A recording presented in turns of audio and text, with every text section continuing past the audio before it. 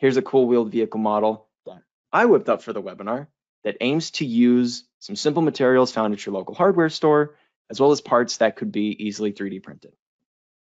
So one major positive that I envision with modeling and 3D printing a wheeled vehicle or scrambler is that you can make custom wheels. So using CDs is nice and all, but I'm personally a fan of stretching in an O-ring over a 3D printed hub that will allow you to customize the size. And my thinking is get a greater grip on the floor, which will help you stop on the spot a little bit easier. You can also create lightweight and strong axle structures, like the green 3D printed one at the front here, or the orange and yellow one in the back. You can also model any of the purchased components that you have, and then you can see how you're going to need to modify them. So for example, this aluminum tube that makes up the structure, you can see has a couple drilled holes in it. So it's very easy to know exactly where those are going to need to be. So you know exactly how you need to modify it to have everything assembled cleanly and quickly. So let's hop back into Onshape and take a look at that model. And here it is.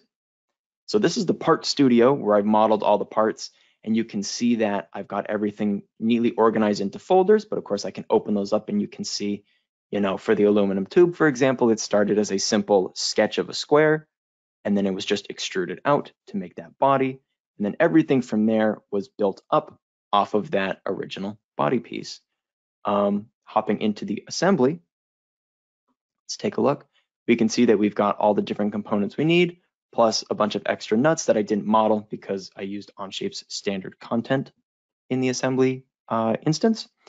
I think this model shows off a lot of like really neat things that allow you to visualize how it's going to work before you commit to 3D printing it. So for example, I've got a little release mechanism here. This probably looks pretty familiar if you've built a wheeled vehicle in the past, but I wanted to make sure that it would have enough swing range to get fully out of the way and stay leaned forward so it didn't accidentally kick back and into the ratchet. And it looks to me like when it starts to contact the plastic, it's plenty out of the way and everything will be able to spin freely. Speaking of spinning freely, it is pretty simple to set up a threaded rod with a wing nut, which is a pretty common way to create a brake for a wheeled vehicle or a scrambler. And as we spin our wheel, whoops, let me zoom out a little bit. As we spin our wheel, we can see that the wing nut will slide along its 3D printed track.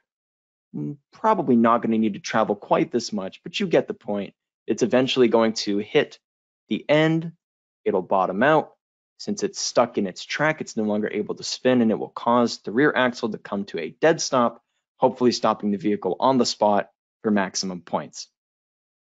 So this model was a lot of fun to put together and gave me a lot of really good insights into how, you know, I would want to construct and build and, you know, maintain one of these wheeled vehicles. So I think it does have a lot of benefits, you know, to actually model this up, take a look at it, really think through what are you going to need to buy, what are you going to need to 3D print, what are you going to need to modify, so that when it all comes together, you end up with one vehicle that's going to work exactly as you're hoping.